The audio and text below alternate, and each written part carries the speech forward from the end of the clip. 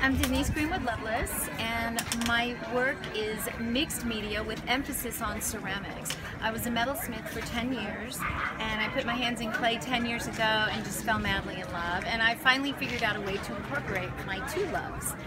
My work is about human imperfection, mental, physical, emotional. I'm trying in my little quiet riot in my corner of the universe to send out a message, especially to young people, that we are perfect because we are who we are meant to be.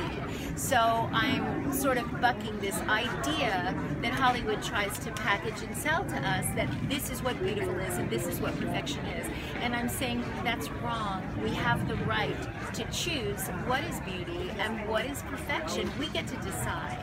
So, you know, we see young girls with image problems, and it's no wonder. And so my whole mission is simply to say there is beauty in everything about us, and that we can be exactly who we are and be happy with that. That's what I call perfection. And so I use words in my language oftentimes, and this piece says, I am perfect.